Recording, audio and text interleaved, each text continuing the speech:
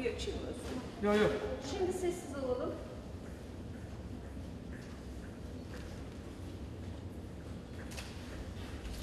Var, evet. Covid başlangıcı. Yolda soğutma azaltı falan değil.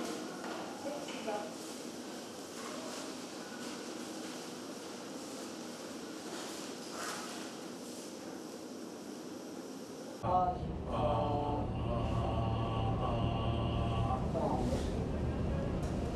Çeneyi kaldırın. Ağzınızı kapatın.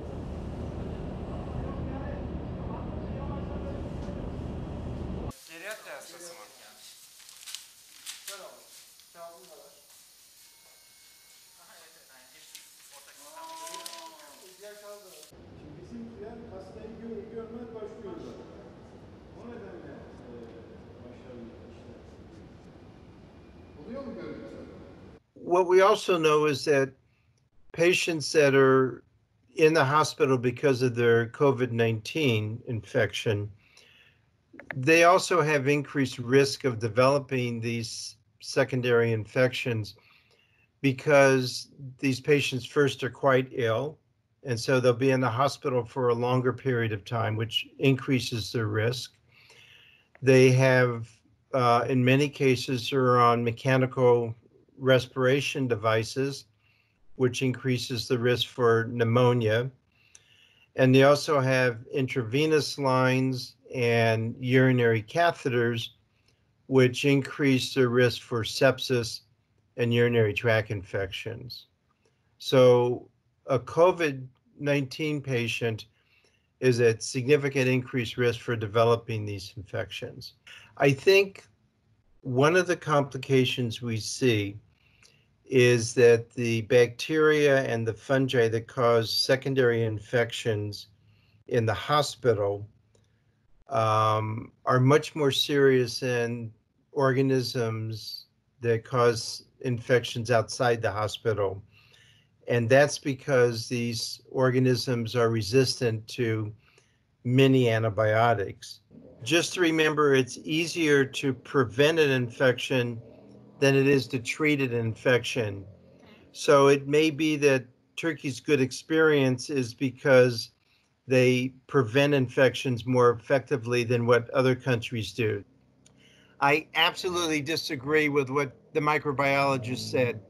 We will see this infection get much more serious over the next months.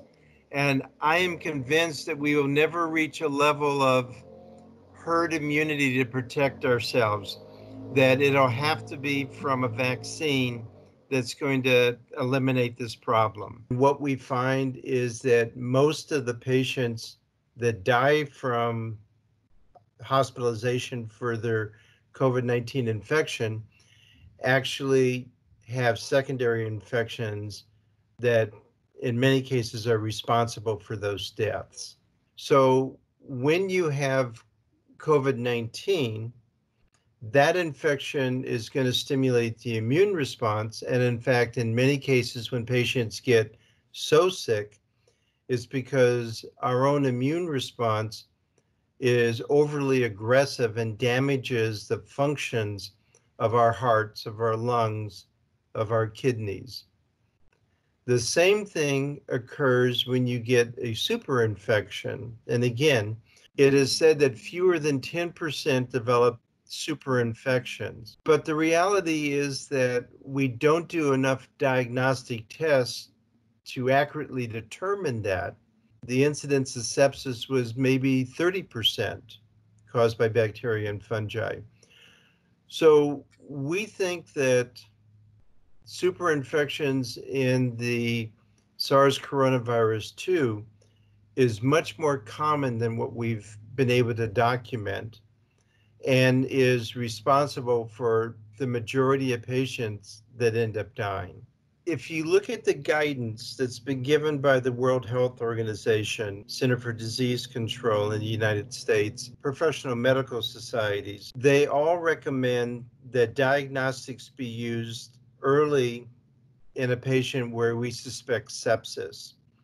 And the reason for that is that without diagnostics, we will have to treat the patients empirically, And that would be empirically for bacterial infections, for fungal infections, in some cases for viral infections. The gram-negative bacteria, as they become more and more resistant to antibiotics, and in some cases, we now see infections with gram-negative bacteria that are untreatable.